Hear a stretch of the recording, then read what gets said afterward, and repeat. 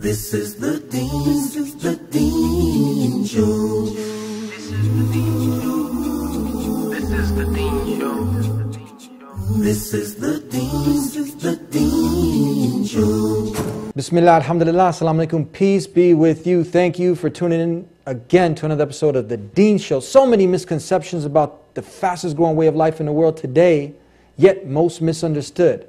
So we're going to be clearing up some of these misconceptions. Islam calling you to blow up yourself, blow up innocent people. Oh, it was created by a man in the desert. And you know what, the Antichrist and all this other phony baloney nonsense that we're going to be addressing here on the Deen Show with Imam John Yahya. We'll be right back. This is the Deen Show. This is the Deen Show. This is the Deen Show. This is the Deen Show. Back here on the Deen Show, Imam John. Assalamu alaikum. Wa alaikum assalam wa rahmatullahi wa barakatuh. Now, peace be with you. And we've done a show with you in the past. People can go to thedeenshow.com to hear your story. You were born again Christian, before that a Catholic, and then you were in the agnostic phase. You were like, you know what, hey, you know, I'm not digging this, but you know, I'm going towards what, you know, what's next, agnosticism. I kind of believe, I don't, what's out there. You read the Quran, verbatim word of God. You've even memorized, it's a miracle of the Quran that people have memorized it, and you are not even a native speaking Arab, but you've memorized this entire book. Is this true? This is a blessing that I was given, also a responsibility to keep that up. But yes, I was given that blessing. Now, was your dad and mom half Arab or something? No. Pure bred American? Yeah, born and raised. Yeah. Now that's a phenomenon. You're an American who didn't grow up speaking Arabic, but you've memorized. That's one of the miracles of this book, the Quran. It's a living miracle that people, if they're searching the truth, they can come analyze it, and they'll see that this can't come from Muhammad or any group of men or aliens, space Martians, the devil, as some say. That's, you know, this they'll realize, like you did, that this is from the creator of all that exists. Is that what you realize? Oh, naturally. Now let's start off with it, because time is short. Let's start off because we're talking about misconceptions. Many people have misconceptions about this way of life. That's from the creator. It's not made by a group of men or the last and final messenger, Prophet Muhammad, but for those that believe that Muhammad concocted this. Yes. What do you got to say? You see, the Crusades were historically written, and they're known to be, after Muslims gained prominence and dominance in the political arenas, miraculously toppling the Persian and the Byzantium empires,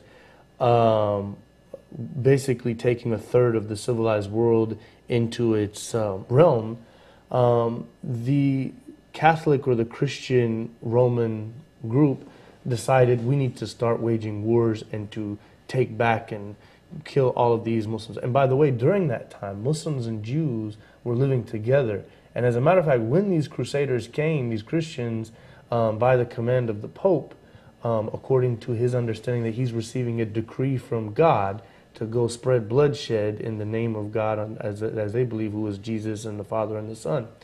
So when this happened, there was this, of course, enmity.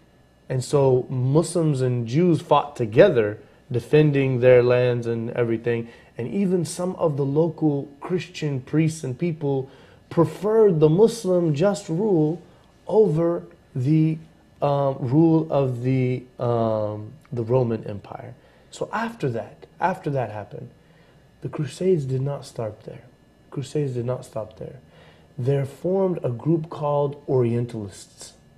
They started to look into history and write it from their perspective in order to discredit Islam in the intellectual arena, to try to develop a theory as to how we can somehow prove, or at least make our own evidence, to make Islam seem like obviously some false pagan, to an extent that they claimed that we worship the moon.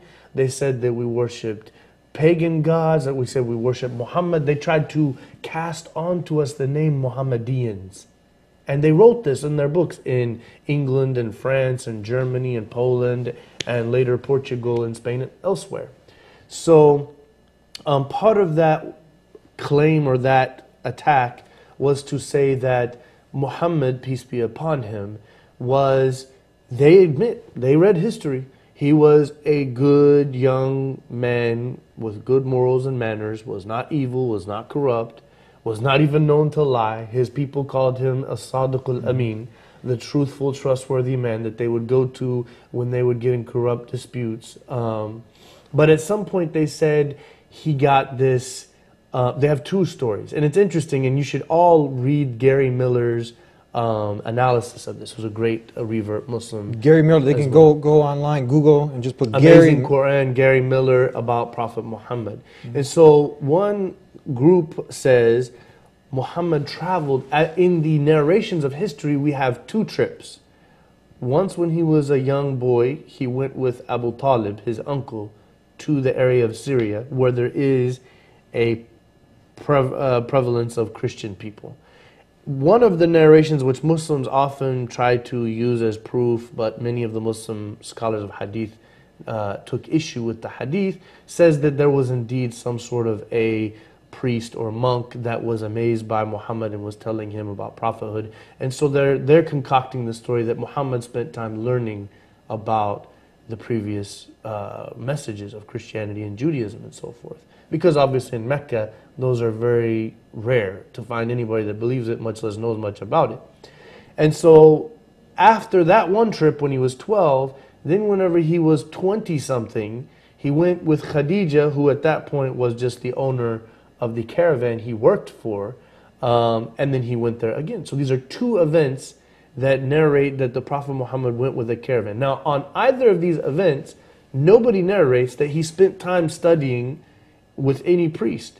The one story from the beginning when he was 12, right, says that a priest told him, you have the signs of prophethood, or you could be a prophet and this and that. But there is no discussion that he had long discussions, which you would need to have to form a full book that knows everything about the previous book, right? Especially since you're an illiterate Arab man who doesn't know Aramaic or Assyrian or Greek language, which is what they're speaking over there, a mixture of these three, right? So, so that story is totally baseless. For Muslims, we believe it to be blasphemy if someone were to say Muhammad is the founder of Islam.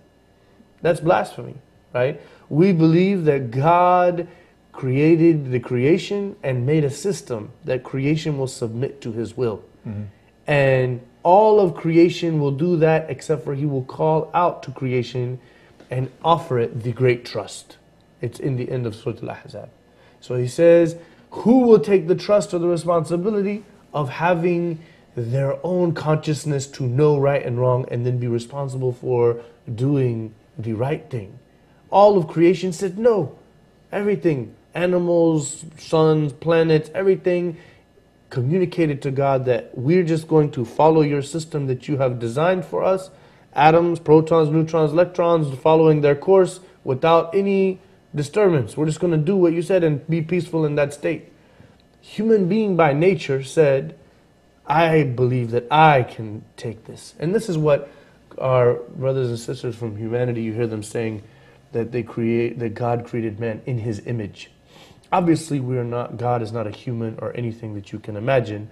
But his image is more of a metaphor that he has this creative ability to control the environment and do what he wants with it. And he can make decisions and conscious decisions about it.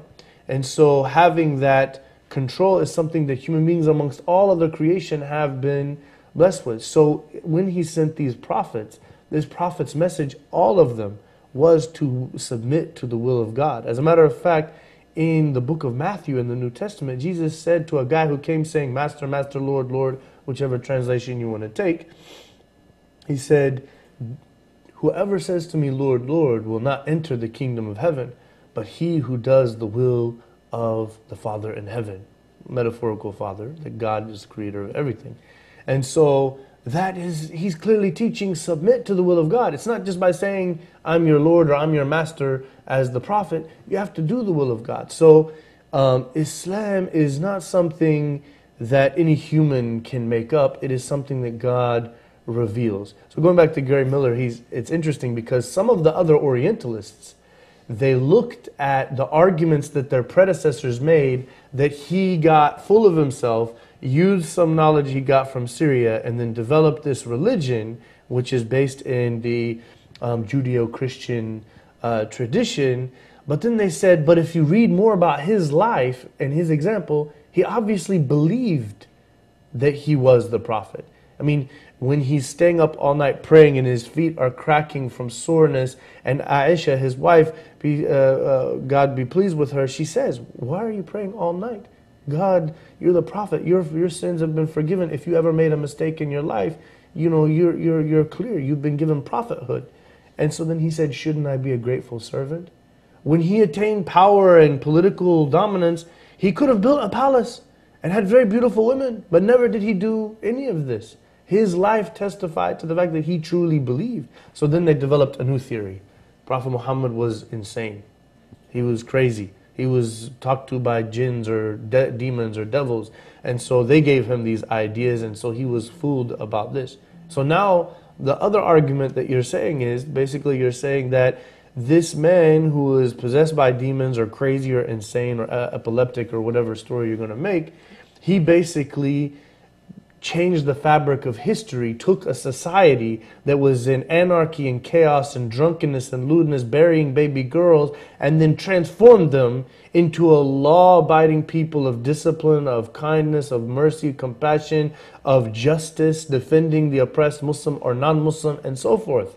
This was what happened as a result of his actions. So you're saying some crazy man impacted billions of people in world history and caused them to be a rightly upright people with good manners and good character? That also doesn't add up. So they keep chasing around that, well, obviously they say he must have been making this up and he was just good at fooling people that he really believed. So it just doesn't end in their round. It's like a mouse in the dog chasing his tail. Yeah, doesn't make sense. We're going to continue with more. We got to go to break. We'll be right back with more here on the Deen Show. Everybody, deep down, they believe that there is a God. Yeah. And as much as they deny it. If God exists, and he does, if God sends prophets, and he does, if God reveals books, and he does, should he not tell me how to live my life? Doesn't that make sense? They feel more secure and safe now inside the religion of Islam than they ever felt out in the streets. But the best way to bring true, profound happiness, true, profound peace, true, profound tranquility is by following the guidance that God has given. La ilaha illallah, la ilaha illallah. See for yourself what Islam has to say, because it really is the path to happiness and truth in life.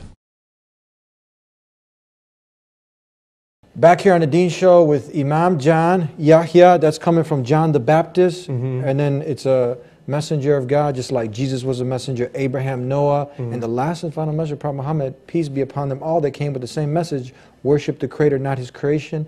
And that is what you concluded from the Quran, verbatim word of God, that we believe, just like Jesus believed, and his followers, true followers, and Moses and their true followers, and Abraham and those true followers, we're continuing the legacy of worshiping only God, just the Creator, not His creation. Some people are upset about this because, you know what, we're saying, look, in a kind and benign way, that, look, Jesus is not God. Never claimed to be God. We're not putting Jesus down. We love Jesus. You can't be a Muslim unless you're Jesus, right? We believe Jesus was Muslim because he submitted to God, and that's what a Muslim is. So they make up all these different false accusations about Islam. We're clearing those up here on the Deen Show.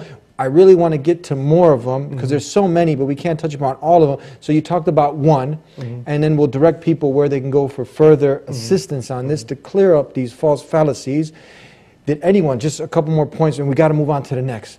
Did anyone yell out? Because there's a lot of information in the Quran, prophecies, accuracy, scientific facts, not fiction. It's all in this book. So did anyone, if he's copying from someone, yell out and say, hey, he got it from me? You know how somebody want credit. Is there anyone who yelled up and said, no, I said that, I gave it to him? And that's a very interesting point, that when the people of Mecca disbelieved in him, nobody said, they were waiting for any way to try to prove him wrong. They were watching him like a hawk. Listening to all the verses, trying to find something wrong with it, but nobody ever came out. It's never been narrated, not by polytheists, not by Muslims, not by anybody in history, that at some point somebody came out and said, yeah, but we saw him learning from the Christians. The only claim was very interesting, is that they claimed that he learned from a Persian man who is neither Christian nor Jew.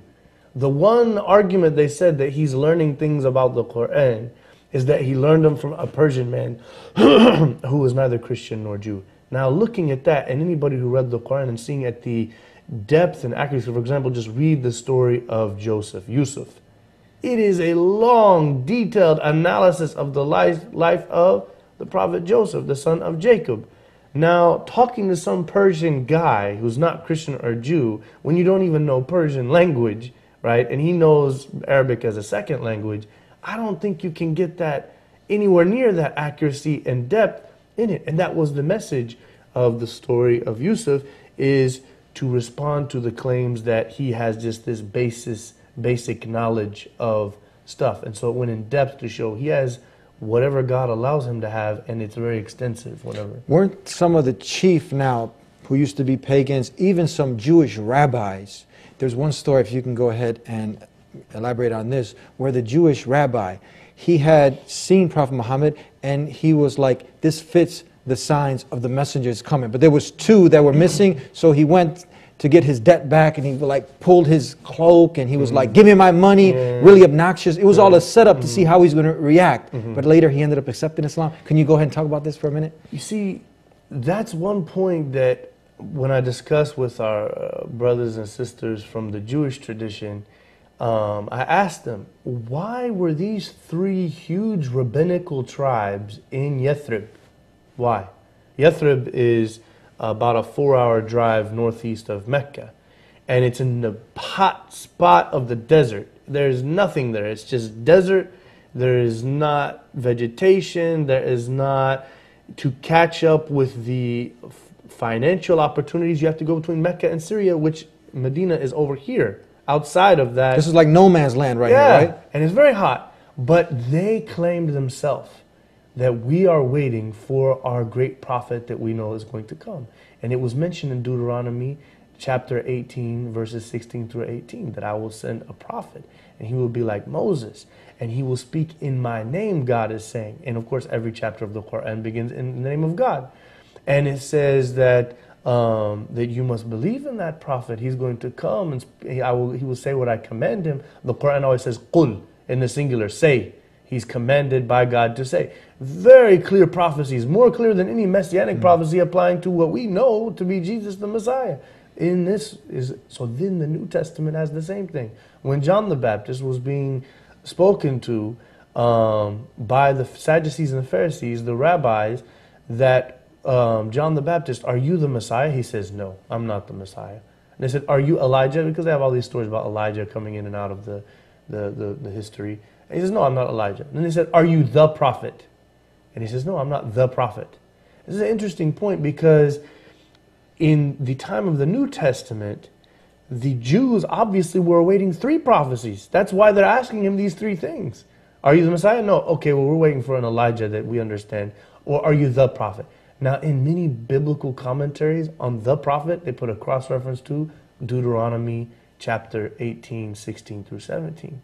So it's saying that the prophet is something Old Testament, New Testament confirmed. Now, in Arabia, in the time of Muhammad, there were 3 big Jewish rabbinically laced tribes who were awaiting a prophet, and they used to say, يَسْتَفْتِحُونَ عَلَى الَّذِينَ كَفَرُوا. It's in Surah Al-Baqarah, that they used to say, when our prophet comes, we're going to take full control over these lands. He's going to be a dominant force. The Jews were saying to the polytheist pagans of Yathrib. So when these people of Yathrib heard about Muhammad, they came and talked to him and asked him questions. Getting to your point, whenever he came, the Prophet Muhammad, peace be upon him, when the people embraced a lot of the tribal heads and so forth, embraced his message and accepted him as the final messenger of God that these Jews have been telling them about. And so it was much easier for them than the people in Mecca, because they have these people telling them there's going to be a great prophet and he's going to do this, that, and say this, that, and the other, and he's going to confirm our truths and become this dominant force. So they embraced him. Well, amongst them was a man named his name actually was Hussein ibn Salam. And so Hussein ibn Salam is one of the prominent rabbis amongst them. Prominent now. He was he's high up there with knowledge. And that's according to their statement, as we will see. And so he basically knew of the prophethood, and he knew that when the news came about Muhammad, the natural, see what happened to the Jewish nation, they became a racial, or you could even say racist movement, because they divided the world between Jews and Gentiles. Everybody who's not Jew is a Gentile. They're not the chosen people of God. They're not specially blessed like us. We are the chosen people of God, right? And so they negated that there were ever any prophets for anybody else and so forth. And so they were saying that only prophethood can come to us. All the rest of the people were left astray. Where the Quran says that's obviously false. They were given a special blessing and a test, and they allowed themselves to become engulfed with that reality, that ego. So then they all said amongst themselves, yes, okay, maybe he fulfills a lot of what we're saying, but he's not from and they even said that because he's not from the Isaac, he's from the Ishmael lineage, and Ishmael was just from a slave woman. So this idea they developed about why he can't be accepted. So Hussein ibn Salam said, no, I'm going to go talk to him and find out. So when the Prophet Muhammad came and he asked him about the 3 signs, and then he actualized and he gave his testimony of faith. So then the Prophet Muhammad was elated, peace be upon him. This great rabbi, and so forth, now all of the beautiful people of God are going to embrace the people of the book. And he said, no, I can tell you right now, I'm going to be your only supporter. These people will not. And he said, why? You know, you have the Torah. You've been reading the scripture. He's like, but we don't read the Torah just for sincerity because we just want to be the people of God. We read it through a lens of a certain dynasty or tradition of the chosen people. And so the fact that you're coming from outside of our tribes, we are assuming, even though that's not clear-cut written in this prophecy, but we're assuming that that prophet should come from our blood and not from anywhere else. And so they're not going to accept you. So then he told them that I'm going to show you. The Prophet Muhammad said, okay, I'm going to announce my prophethood to them. And he said, just tell them, see what they say about me. And then you say I became Muslim, and then see what they say about me. And you'll see where they're coming from. So the Prophet Muhammad, peace be upon him, he goes to them and he says, you know, I'm the prophet. And they said, this is nonsense. You're a liar. You're a fool. You're the, great grandson of a slave woman and all of this. And so then he said, Hussein ibn Salam has embraced my message. They said, that's impossible. You're a liar times 10. He's the scholar, the son of a scholar, the son of a sage of our great saints, and so forth. And then he said, I'm telling you, he's a Muslim. And then Abdullah ibn Hussein, he changed his name, Abdullah ibn Salam, he came around and he says, yes, I bear witness that God is one, and this is the final messenger of God that we've been waiting. The top rabbi of the Jews accepted. Not the top, but one of the top. Yeah.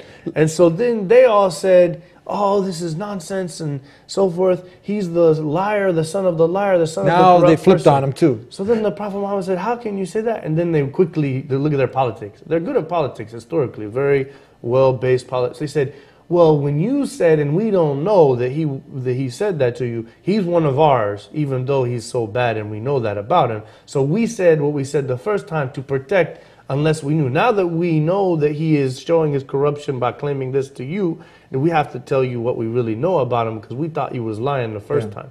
And so this attitude was there, and Abdullah ibn Hussein, he said, you know what, Abdullah ibn Salam, he said, you know what, I'm not worshiping a tradition of people. And that's where names come from.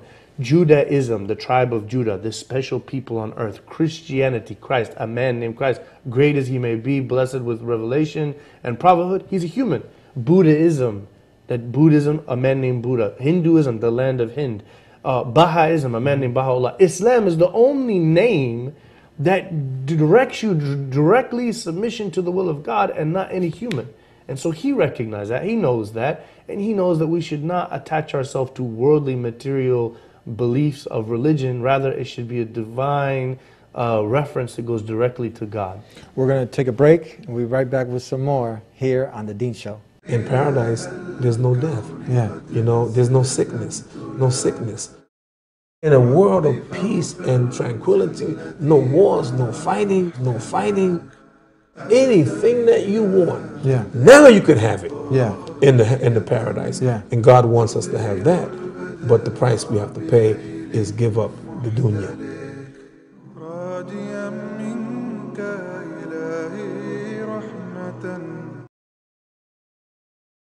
Back here on the Deen Show, clearing up the false fallacies and misconceptions so the truth can be uncovered, because this is a treasure. It brings peace, happiness, and fulfillment in life, not only in this, but definitely in the next paradise. And Islam is calling to goodness.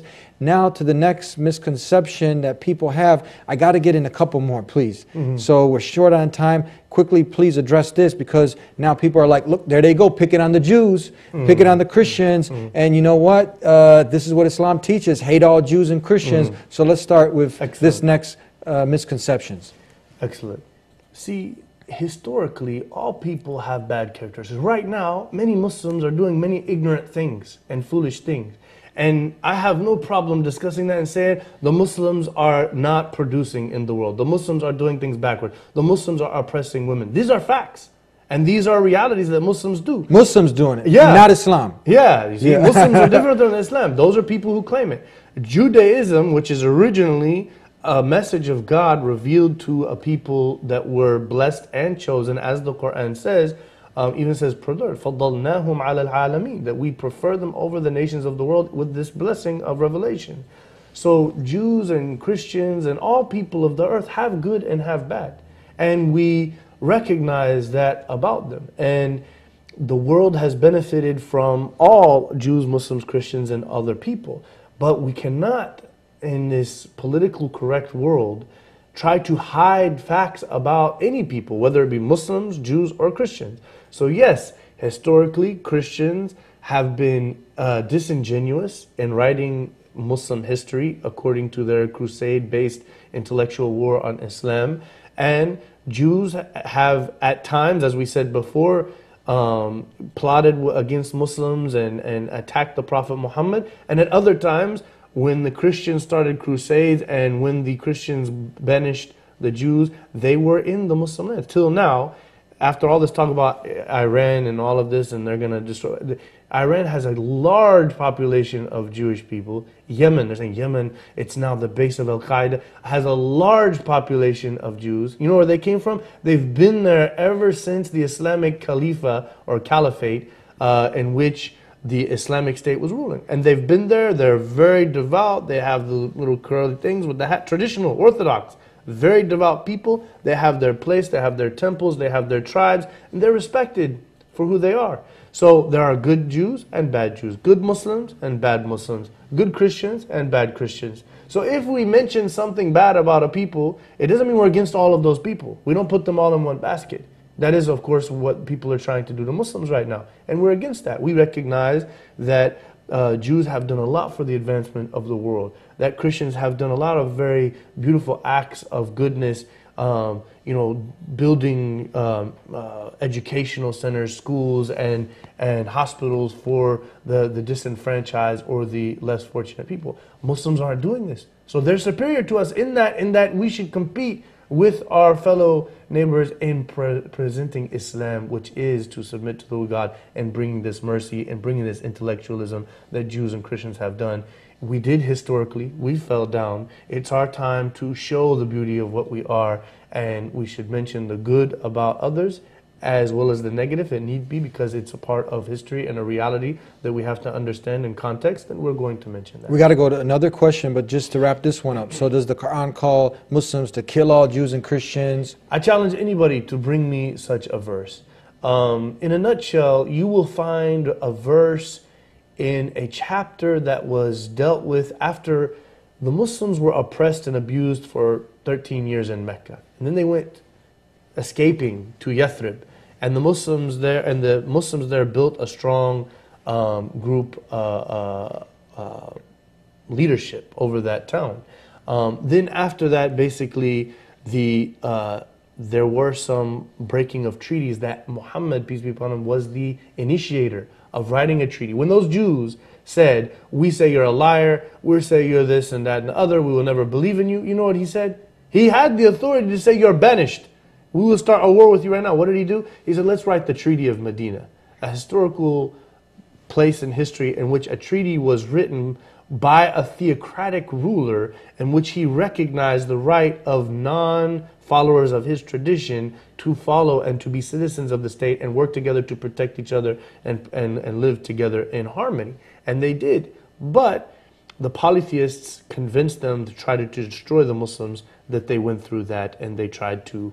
So there was a verse revealed after breaking these treaties in which it did not say to kill Jews. It said to fight the polytheists who have been fighting you and attacking you and oppressing you, and give them 4 months that if they cannot make peace and they don't want to embrace Islam, then at that point they can either leave the land, which they're free to do because they're creating turmoil and bloodshed in this area, or they can stay and fight because this war is a last means to attaining peace. I mean, nobody in the United States is going to deny that we need wars as a last result whenever things are not, there's no peace. So that's the only reason it's there. Historically, God has revealed that in the Torah.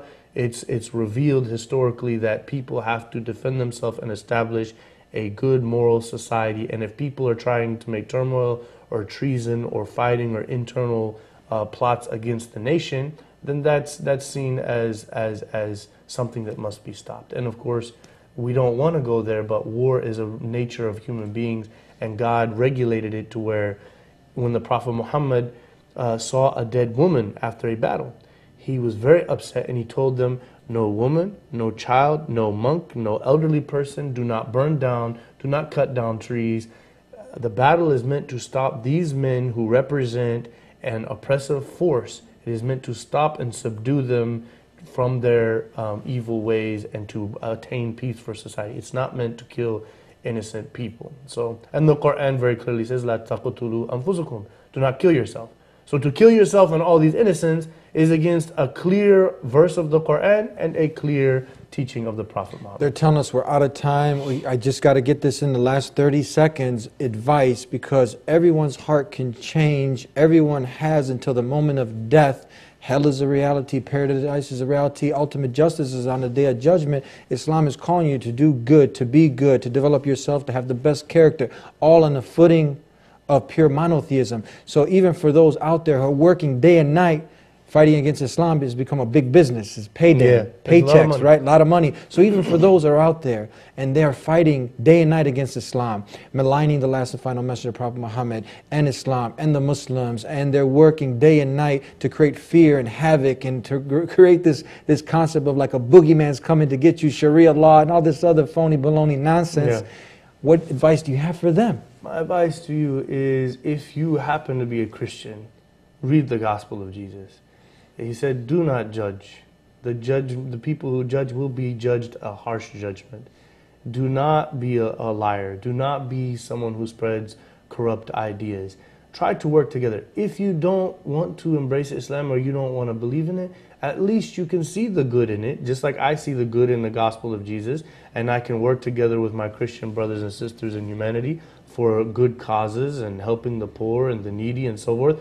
Let's work together in a morally deteriorating world to make this place a better place. Let's not try to create the clash of civilizations, and because what's crazy is that our religion is against all that terrorism. But what they're doing and what some of these policies are doing is really developing the terrorism amongst Muslims.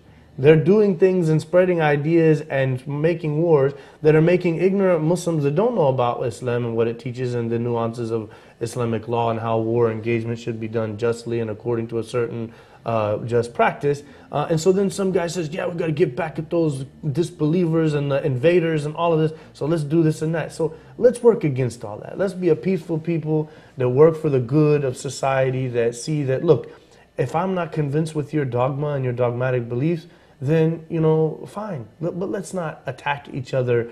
And, you know, you can say, I don't believe Islam, but yet Islam and Muslims do good here. This is what their beliefs are good. I'm going to work with them on that. That's perfectly fine. But this is natural. That's it. Thank you very much for being with us here on the Deen Show. Look forward to, God willing, we got so much more that we want to talk to you about next time, inshallah, again. Inshallah. Thank you very much. May God Almighty reward you. Thank you. And again, from the bottom of our hearts, from my heart, definitely, Thank you for tuning in. And if you had some misnotions, misconceptions about Islam and Muslims, hopefully this episode helped to soften your heart a little bit and to see that, you know what, Muslims come from all walks of life. I'm an American Muslim, my guest is American Muslim, and you can be a Chinese Muslim, an Italian Muslim, because a Muslim is just like Jesus, Moses, Abraham, one who consciously submits not to one's desires or to a nationality or to a power-hungry, whatever it may be. It's only to submit to the one who created this whole universe and everything in it. And that's how you can get peace, happiness, contentment, paradise in the next life, and success in this life. And Islam is not calling a human being to create havoc in the land, to spread corruption. And we got to hear a little bit of the truth here on the Deen Show here today with our guests. So continue to tune in to learn more. And if you have any other further questions, give us a call, 1-800-662-ISLAM. Come to the Muslims to learn, sit with the Muslims, and get to know the Muslims, those who have submitted to the one God, and then you can make your judgment from there. And we'll see you next time. Pick up the new Dunya to Deen also at thedeenshow.com. We look forward to having you back again with us. Thank you once again. Peace be unto you.